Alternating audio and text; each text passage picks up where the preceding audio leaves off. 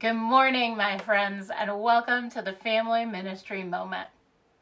I'm stuck at home in the snow, just like many of you, and didn't get to make my video in an interesting place today. But I think this Bible story has all the interesting imagery we need. Did you catch the part of the reading about the creatures called seraphs? They sound like something from Star Wars or Lord of the Rings. Isaiah describes them as creatures with 6 wings, 2 covering their faces, 2 covering their feet, and 2 wings for flying.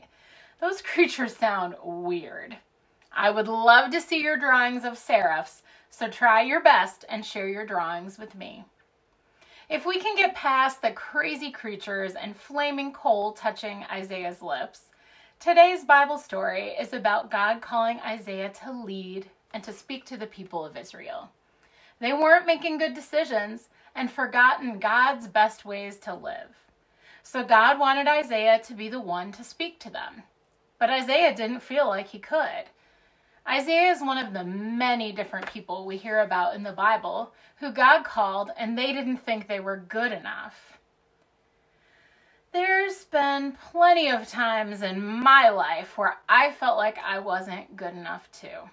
Especially when others asked me to be a leader, when I felt like I wasn't ready for it, or it was with a skill I wasn't confident in. I've been running for almost 10 years now, but I wouldn't say that I'm very good at it. I've never won any races. Most of the time I finish as one of the last people in the race.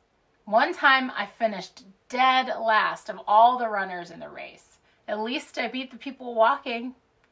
But I've learned a lot from running and with running in the last several years of training.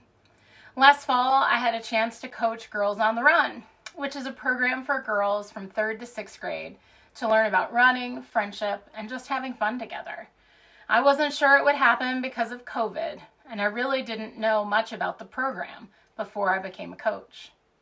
I hesitated to sign up to coach, but finally did so right before the deadline. I really didn't know what I was signing up for, but I did it anyway.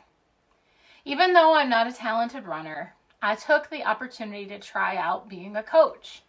It was a lot of work, but it was also so much fun. Some of the girls from our church were on the team, and we learned a lot together. Coaching Girls on the Run was one of my favorite activities from 2021, and I'm planning to do it again starting later this month. Just like Isaiah and me, God can use things in your life that you might not be good at. God just needs us to be willing to follow. When God asks, who can do something? What might God be asking you to do today? Let's pray. God of crazy creatures and crazy invitations, help us to follow you even when we don't think we can.